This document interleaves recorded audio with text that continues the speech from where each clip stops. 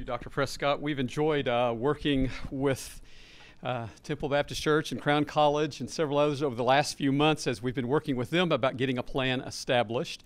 And while I am delighted that he has received 16% return in his account, I always shudder just a little bit when things like that are said because I can't tell you what's going to happen tomorrow. I can't promise you that that level of return will always happen, but the markets have been very generous and it's been a good time to be invested for retirement. Again, my name's Chris Elkins, and I have a booth over here in the display area at the church. I'm kind of turned around. I'm not sure which direction it is from here. Be delighted for any of you to come by and just visit perhaps a little bit more about how your church could participate. One of the big problems or one of the big challenges in retirement plans is that smaller churches, especially the documentation process and all, it's just a little overwhelming for many smaller churches. And so we have a way of setting up a plan with an affiliated entity like Independent Baptist Friends in which we can provide a common plan, and it just simply requires you just to say our church would like to participate. And so there's no legal documentation, there's no lawyers involved, it's a simple process for the smaller churches. Guidestone is a 501c3, not-for-profit ministry organized, at least from a tax perspective, just like your church. And as much as I'm going to sound like a used car salesman today, and surely I'm going to make a commission if you guys check a box or do something, we don't work that way at Guidestone. This is a ministry for us. None of us work on commissions. It is our desire to walk alongside you. We feel God has called you to pronounce the message. God has called us to walk alongside the messengers and see what we can do to help you be able to protect your families, your future, those kinds of things. Now, none of us feel like a retirement plan is your security. It is a means of stewardship. It is a way that you can take the lots of resources or just a little resources and use them in such a way to help perhaps in the future, as Dr. Sexton was mentioning this morning, perhaps in retirement, and that's an interesting word we'll deal with here in just a second, but in retirement, you might be freer and more able to do more of what God has called you to do at those years of your life than at absolutely any other time. But it requires getting started. It requires understanding a process. It requires committing to it and being involved. I have a lot of information here, and I'm going to move through it fairly quickly. I will do my best to watch the time, but somebody stand up and wave when we're out of time. I realize I'm standing between you and lunch, and I just don't want to get caught in the traffic flow there. So I will do my best to move through this material as quickly as possible. I want you to stop me and ask me to repeat something, or you don't understand that, or does this or that mean this or something or other. This in no way compromises the autonomy of your church. You are an independent operating entity. We deal with you with the other groups like the BBFI. We deal with each one of those churches individually. While they're under a common plan that didn't require them to draft documents, we deal with absolutely each one of those churches individually. And so it's a way to hopefully help you prepare for the future. Now, God's Word, as usual, says it pretty straight on. Let me read this to you. Go to the ant, thou sluggard, consider her ways and be wise, which having no guide, overseer, or ruler, provideth her meat in the summer, and gathereth her food in the harvest. How long wilt thou sleep, O sluggard? When wilt thou arise out of thy sleep? Yet a little sleep, a little slumber, a little folding of the hands to sleep. So shall thy poverty come as one that traveleth, and thy want as an armed man. When Guidestone was formed back almost 100 years ago, we're just within a couple of years of the 100th anniversary, the reason it was put together is so many preachers were retiring in poverty. So many of their widows were not being taken care of. And so a group of men got together in Dallas and said, we need to do something about this. And so at the heart of Guidestone is actually a benevolent ministry that's still taking care of preachers retiring in poverty, still taking care of their widows, is the heart and core really of who we are. But we learned quickly that we need to provide tools in your hands that will allow you then to prepare for your future and you to prepare for what God has called you to do.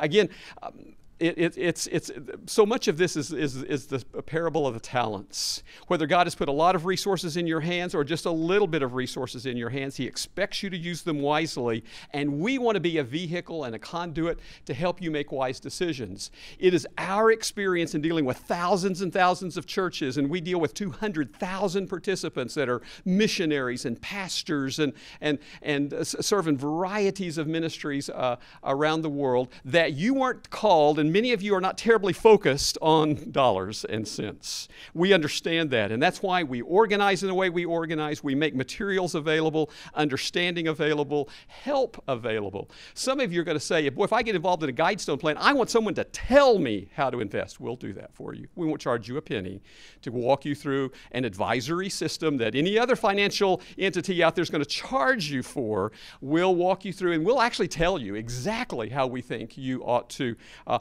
invest. But it's up to you to get involved. It's up to you to take the next step. Most of us are going to need somewhere between 70 and 90% of our pre-retirement income in retirements.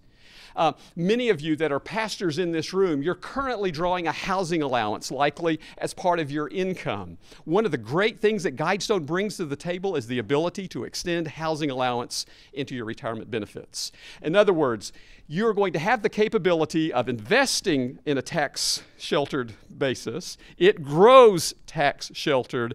And many of you and many of the pastors that draw a benefit from us in retirement draw 100% of their benefit from us as a housing allowance in retirement because the rules and the law allow for that. Why? It is an incredible benefit because Guidestone's initial identity was as a denominational a retirement provider. The IRS has granted us the ability to serve the churches that we serve, that we can extend this kind of benefit. So not only what Charles mentioned just a few minutes ago, related to our fund structure, and we'll get into that if we get that far today. We'll get into that in a minute. We want to honor the Lord at every place we can, and be sure you are aware of what is available to you to use every dollar you have wisely. Why pay taxes if there is a way that you can legally, morally, ethically not have to do that? If you draw a retirement out of an IRA, I promise you a couple of things. Number one, you're going to start drawing it at 70 and a half, whether you want it or not. In a 403B plan that we're going to make available through Independent Baptist Friends, you can actually delay it. You don't have to take it at 70 and a half. You'll have an option every year to push it out. You're also going to be allowed to invest in funds that do not. Well, you know, we're going to offer you a family of mutual funds to invest in, and you're going to decide how much risk you want to take. No one's going to decide that for you. You're going to decide for yourself how much risk you want to take. But none of these funds are invested in companies that are publicly identified with alcohol, tobacco, pornography, abortion, or gambling. Anheuser-Busch may be a wonderful investment, and they may have earned 25% to Charles's 16% last year, but they will never show up in a portfolio list. If you read the news last week, you know all the issues that what's the company that's it's not Home Depot. Hobby Lobby, thank you. I don't know why that went out of my mind. That Hobby Lobby, you know, is fighting because they don't want to, through their medical plan, they don't want to provide abortion-causing drugs. And so there's a lot of wrangling going on there. A newspaper article came out last week and said, now it's interesting that Hobby Lobby says they don't want to provide that, and yet they found companies in the portfolio of their retirement plan that, guess what they do? They make abortion drugs. And so it's interesting how the secular media shined a light on that issue. And so we think it's really important that our walk and our talk match up. Will that sometimes cost you in terms of performance? It's possible. But we have found the Lord has blessed and blessed and blessed again as we move down this pike. We're going to live longer. And I know all of you, there's many men sitting in this room right now that just praise Jesus is going to take you straight from the pulpits. You're just going to go you're going to go into glory with a sermon on your lips. It won't necessarily happen that way for all of us. And we've got to prepare for the years where being somebody's employee doesn't make a lot of sense. That doesn't mean God's call has been taken off of your life, but almost all of us on some form or fashion will have to embrace the idea of vocational retirement. retirement, not a retirement from what God has called you to do. You continue to preach, you continue to teach, and if you have built up enough of a retirement fund, you can do it any place on the planet and not require any remuneration from anybody, because, like the ant, you took advantage in the summer and began to store things away. And begin to store away for the day and time where you could be a powerful witness. Some of you already know who Guidestone Financial Resources is. I'm not going to spend a whole lot of time. I want you to know that we're more than just a little lean-to or storefront in downtown Dallas. We manage $12 billion in retirement assets for more than 37,000 churches in the United States, various mission-serving organizations. I've already mentioned that we have a plan just like the one that we are working with Dr. Prescott and others to establish here among Baptist friends, that we have done this with like BBFI and some others who too value autonomy. It is a key piece of who they are, and we know how to put this together in such a way that won't be violated. That's the building that when I'm in Dallas I go to. It's just north side of downtown Dallas. Anytime you're around, we would love for you to come by. We've been doing this since 1918. We're the nation's largest Christian-based, socially screened, registered mutual fund family. Period. Hands down. We believe God has blessed this. There is a key alignment of values that we feel we have with those who use Guidestone plans. These are oftentimes referred to as associational retirement plans. We call it an umbrella retirement plan. It's just a term that says several are getting together for a common purpose. And doesn't mean that there's any kind of polity that draws you together. You've just simply chosen to group together. We do this with churches and ministries. It allows employers as well as the employees to contribute to the plan. There's no minimum participation. I talked to a pastor this morning who's setting up a retirement plan for his church, and that they're requiring $500,000 for them just to sit up and start the plan. We'll start with $1. We'll get you started. We're going to take you where you are and go on from there. It's done through a lot of most of the billing and account maintenance is very easy to do, done via online. I think you'll find that there's just a whole lot of wonderful things. Now, in a plan that treats several different churches under a common plan, there's some things that you, the church, have to decide. You have to decide who in your church is eligible to participate in the plan. Who among your staff can do it. That's your decision. No one's deciding that for you. You have to decide, are you as a church going to contribute as a benefit to the plan rather than requiring all contributions to come carved out of salary kind of thing. That's the church's decision, those kinds of things. There are some things like that are common in the plans, 100% vesting. That means you own all the money the day the money hits your account. You own it. No one else owns this money. It's always all yours from the moment it's invested. So there's not vesting schedules if you're familiar with 401k plans. It's possible to borrow money out of the plan if you need it for emergencies and such as that. There are some other issues like this age 59 and a half. If for some reason you have to go part-time and want to continue to serve the church, in the past you would have to completely sever service in order to draw a retirement. But these days you can actually draw what's called a limited retirement benefit through this plan, starting as early as age 59 and a half and remain in service. And it's referred to as the limited retirement benefit. And at the severance of employment, you go from church X to church Y, the assets are all available to you to roll to a new plan. You always own all of the assets that are in the plan. Any questions about anything I've said so far? Have you figured out I talk kind of fast and I truck through this stuff? I'm trying to watch for time to get through as much. Yes? Oh. I want to say, too, the online works really well. It comes out automatically. It was easy to set up. Folks are all very helpful. I mean, I don't know. It's just wonderful. I had this set up for me. Dominic, I'll write you a little check. You said that just exactly right. No, I did not plant him in the audience. Yeah, so some of you already have Guidestone accounts because you've served a Southern Baptist church maybe somewhere along the line, or a BBFI church, or some other church that other group that has used us as a retirement provider, and you may have Guidestone accounts already. Yes. In Jersey, great.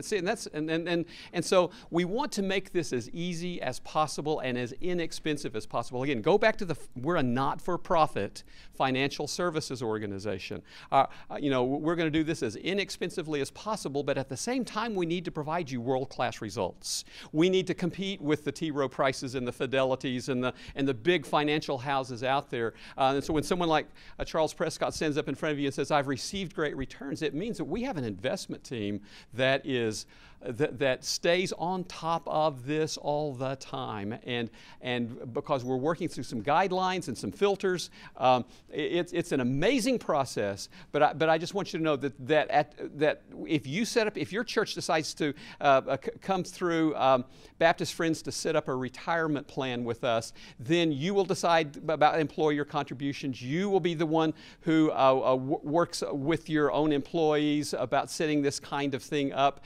There will not be any governance, any control coming from anywhere else except for your church. You'll decide how often you make the contributions, how much. Those decisions, I just simply want you to know, are all in your plan. A 403b-9 is a church plan. There's very little reason that a church would ever want a 401k. That's for the profit-making world. 403b is the not-for-profit world, and a 403b-9 is a church plan. And church plans, if you know anything about 401ks in the profit world and those kind of things, they have discrimination testing and universal availability. None of that is true in a church plan. You have lots of latitude in a church plan, and then we get benefits like housing allowance distributions and things like that. There's just some wonderful things.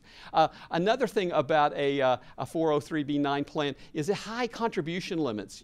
Any of you, any age, could contribute as much as $17,500 a year. Now, you have to make at least $17,500 a year to contribute it through your payroll. But anyway, that's the amount. With an IRA, I believe the limit is $5,500 a year. So high. Between you and the church, you could put in that much. Now, if you can find a church that'll put in the difference between those two, I need to be on the staff of that church. So just know that the limits are high. One thing that I like, I'm one of these guys who has the great privilege of being more than 50 years old. Praise God, I got to live more than 50 years, and now I've got to live more than 60 years. And I want you to know it gets really sweet on this side because your grandchildren just adore you, and it's a wonderful thing. It just makes you glad you didn't do something bad to your own children by the time the grandchildren come along. There are catch-ups that you can add. You can actually go from this $17,500 actually up to $26,000 a year with catch-ups, and some of us toward the end of our employment years have extra income once the kids are out of the house and things like. I can't keep my kids out of the house, it's part of the problem, but they have extra income that you can put in. And so we want you to know that we're going to help you. We're going to educate you. Part of our job is to be sure that you have tools and information in your hands. We do lots of webinars for people who say, I need to learn more about how to invest. I need to learn how to take a retirement benefit. I do these webinars every month, and people can just log in. You can sit. I gotta say one more thing. Yes. Our church had an accountant when I got there, and he had no idea.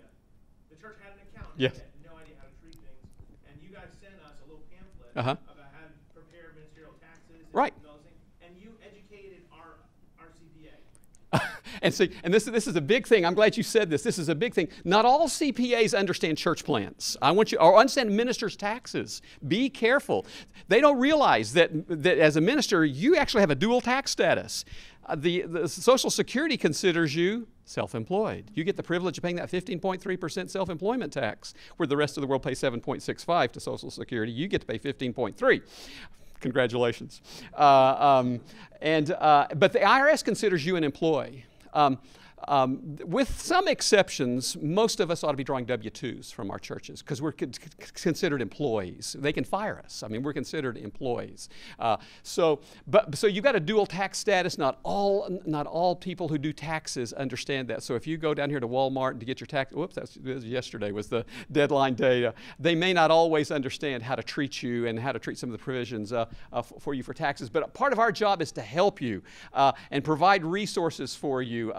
You can, when you get ready to enroll people, there's a real easy access. Enrollment happens. It's all online. There's just a ton of stuff that's available to you. I'm not going to spend any time talking about that right now. But if you go online, like Dominic may have, and actually has a user ID and a password, and maybe Charles does too, to get into his own account, you're going to come to a page that looks something like this, and you're going to see the value of your account in the various places you may have invested money with us. You're going to see all your quarterly accounting statements right here. If you want to, oh no, that's something different than quarterly. There's a quarterly accounting statements right there. You can see all the activity going into your account, recent contributions, recent reinvestments of dividends.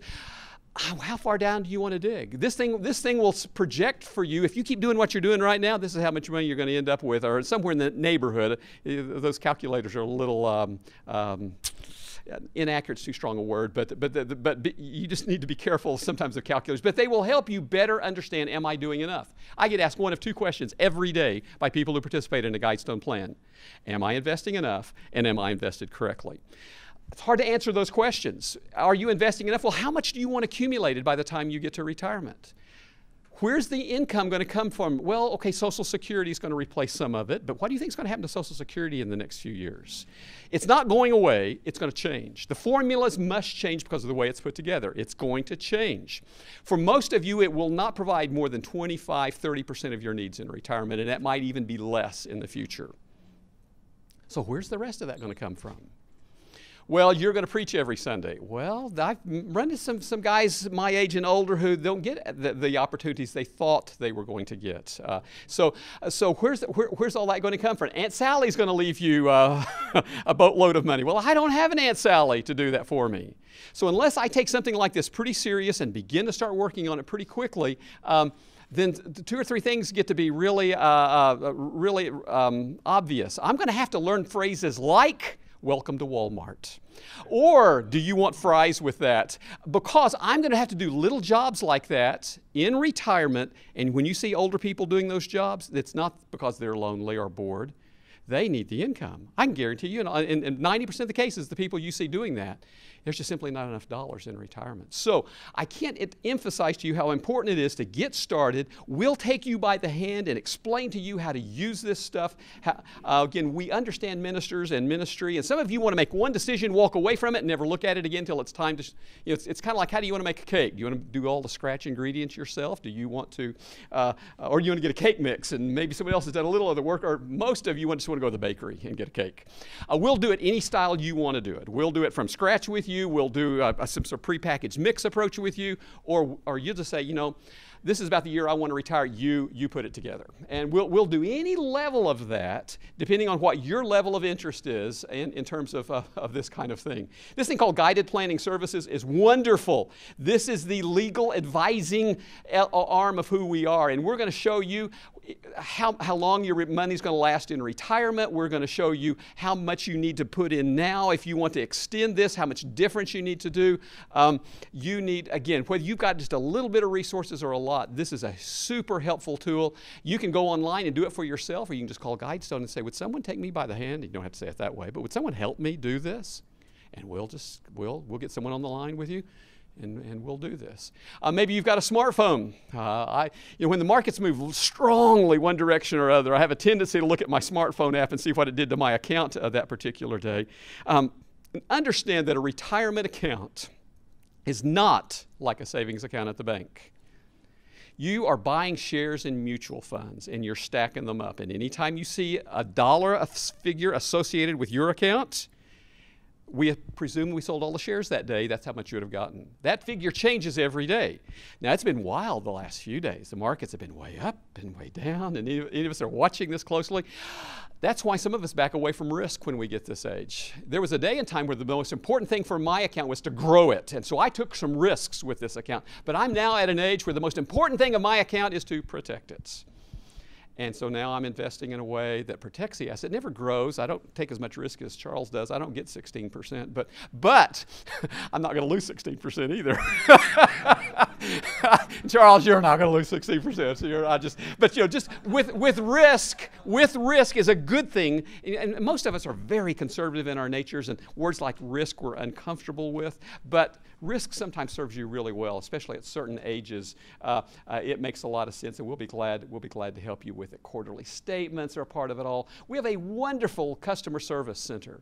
They're open every day Central Time from 7 in the morning to 6 in the evening, business days, I should say.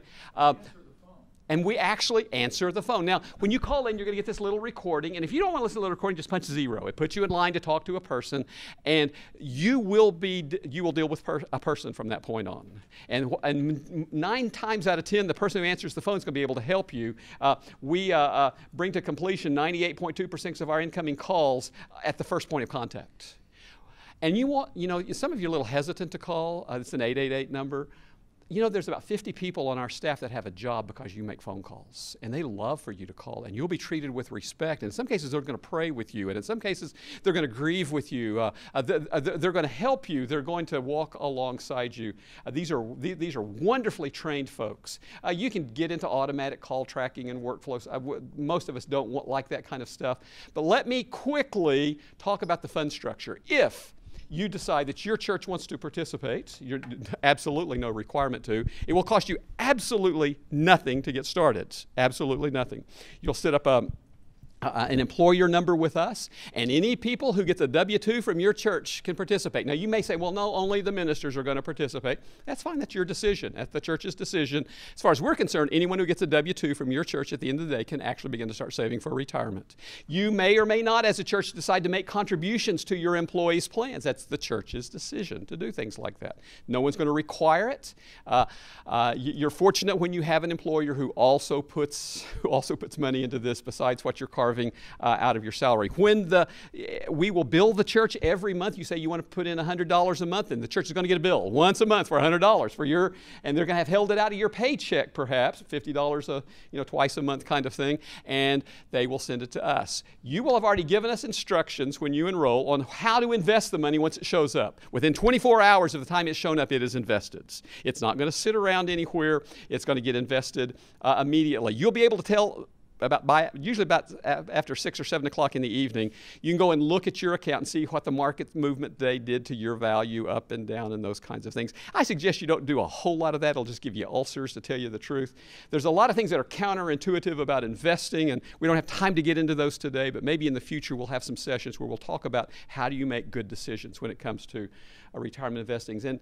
And doing it the way I do it is not necessarily the right way for you to do it. It depends on your age and your need and your assets, and there's a whole lot of factors that play into how to invest. Guidestone funds are our family of funds. We control where the money is invested. While we use world-class money managers on Wall Street and at the various marketplaces, they work under close guidance from us. We give them lists of companies you may not invest in. And we have a whole family of mutual funds. And I'm going to give you all a packet here in a second. I was going to give it to you to begin with, but then you would just be looking at the packet rather than listening to me. But I'm going to give you this stuff because it'll get to be a little distracting to you. But we're going to talk through the funds. Do we compete with the big boys? Actually, this is an old slide. As of about 2 weeks ago, for the 3rd straight year, we've won another Lipper Award. And that means we're performing. That's all about performance. Lipper, Morningstar, if you're familiar with mutual funds. We are proud of the management that we bring within the guidelines that we operate. And the industry says, you guys are doing a good job. You're outperforming your peers, and so we're real proud. We're real proud of that. But here is our social policy statement. I'm going to read it to you. The funds do not invest in any company that is publicly recognized as determined by Guidestone Financial Resources as being in the liquor, tobacco, gambling, pornography, or abortion industries, or any company whose products, services, or activities are publicly recognized as being incompatible with the moral and ethical posture of Guidestone Financial Resources. We have a subset of our trustees who do nothing but look at this. And we get phone calls every day and say, are you investing in the XYZ company? Do you realize they? And then a research process starts. Can we? Now, does this mean we're at a zero tolerance position? Boy, it's hard in our intertangled economy to be at what would be considered a zero tolerance. Let me give you an example. American Airlines. While they probably have personnel policies that we would object to greatly, and while they serve alcohol on their airplanes, you may see American Airlines show up on the portfolio list because they are not publicly perceived as being in the liquor, tobacco, gambling, pornography, or abortion industries. Do you see what I'm saying here? That I don't want you to hear zero tolerance from me. I don't want you to feel misled at all. There could be entanglements, and sometimes when we find out about those entanglements, then that company goes onto our list. But we do have people who watch over that absolutely every single day. I talked a little while ago about the various ways to invest. How much work do you want to do? You want to build your own portfolio? Do you want a one-choice approach where you've got you just make a decision based around a year? Actually, I'll show you this in a second. Or do you want where like a cake mix where there's some mutual funds in a box and you just add money and stir kind of thing? How much work do you want to put into this? How much do you want to look at it? We have bond funds, money market funds. These guys are on the low risk end of things. You'll notice the word equity shows up in almost every one of these funds. These are again names of individual mutual funds. We have a value equity fund. Now, other companies may offer you 10 value equity funds. The way Guidestone is different is we may have 10 different companies that manage part of our value equity fund. We just say, here's one fund with 10 different approaches so that you get the benefit of various people's styles, rather than offering you 10 different funds that look almost exactly alike and you're trying to figure out which one of these is which. So we do a multi-manager approach. We try to keep this as simple as possible. We've just recently added an emerging markets fund. A flexible income fund is coming out here in a few days. We're constantly doing our best to try to provide you investment opportunities that will help you. If you go after a My Destination, and this is probably the most popular thing that we have. Depending on I was born in 1951. In the year 2016, oh my goodness, that's like 18 months away. In the year 2016, I am going to be 65 years old. So which one of these funds would be better? Well, this 2015 fund, it comes closest to a time I'm going to consider retirement. Remember all the name of those funds we just looked at? This takes every one of those funds and is constantly rebalancing them as I get older. As we approach, if I'm in the 2015 fund, when we reach that year, that's next year, this fund will be half stocks and half bonds. Half risky stuff, half safe stuff. Because it started off all risky stuff. And it's been gradually backing off as it approaches its target year. Depending on the year you were born, and this is the go to the bakery approach. Someone else is going to reallocate it for you, and you just show up at retirement and pick it up. It's done. But some of you want more management of it, and I absolutely understand that. And you say, well, I want to start off here, but maybe someday I want to do more of the work myself. Anytime. You can make changes among these funds. It doesn't cost you to make changes among these funds. There are some limitations that FINRA and the SEC brings to how many times can you make trades. You can't day trade this thing, guys. And almost everyone fails that tries to day trade. Very, very few people are very successful at that. It requires lots of good guesses, and most of us aren't that good at guessing. These asset allocation there are 4 of these, and these are kind of like cake mixes. They're pre-mixed, but they're static. They're never going to change. This one's always going to be 75% bonds and 25% stock. So you say, well, I want to buy this one right now because I want to take a lot of risk. I want this thing to grow like crazy. But when I get to be Chris Elkin's age, I want to be here. Because this stuff's more stable. It never earns very much, but it's more stable. This stuff's like a big roller coaster ride. So, and boy, here lately, it has been quite a roller coaster ride. The last few days have been particularly so. I'm not going to. So how do FI360 and Lipper and Morningstar? Again, I only bring this to your attention because I want you to know that you don't have. There's a balance you're trying to strike here between your values and how you look at the world and what's important to you, and value. Are you being a good steward, and are you getting a good return? The values value balance is the thing that we're trying to strike here for you. And you come in and you decide in terms of direction of risk and direction of how much you invest. Those kind of things are all in your hands. But we're going to provide you the vehicle to go about doing that in a really positive way. We've talked already about some of this kind of stuff. So let's say you already have an IRA, or you've got a 401k when you used to work at Walmart, or you've got another 403b from some other ministry you were in. Can you roll these things together? Absolutely. And we have a team that'll help you do it. They'll fill out the forms for you if you want them to do that. A lot of us get intimidated by these financial forms, but these guys will dog it and stay on it until it actually happens. Financial organizations, as Dr. Prescott can tell us, are not always real wild about sending money out. And so sometimes they got to be dogged just a little bit to make sure that actually happens. But again, there are services that don't cost you anything. And in most cases, traditional IRA, 401k, other 403bs can be rolled into this Guidestone 403b account. And there's some huge benefits for you to do it that way. I am almost out of time, and I'm not out of slides. I want you to know that. So I'm going to kind of stop here and say, have I start a question or something you would like to know more about who we are as an organization, about how a 403b retirement plan works, about our fund structure and how we go about doing that. I tried to give you a 30,000-foot view of kind of a big picture view of all of this. Without, none of you went to sleep because you're hungry, I think, is probably what it is. Any questions? How do you make your money? Good question. Good question. I don't think I have a slide in here that would adequately show it. But if you ever looked at our we have a fund performance sheet, and there are all these columns. What happened yesterday? What happened this month? What happened this year? And you'll see about 10 or 12 columns. The last two columns over there it says net expense ratio. And we have a gross position and a net position, expense ratios. Every mutual fund has expense ratios built into them.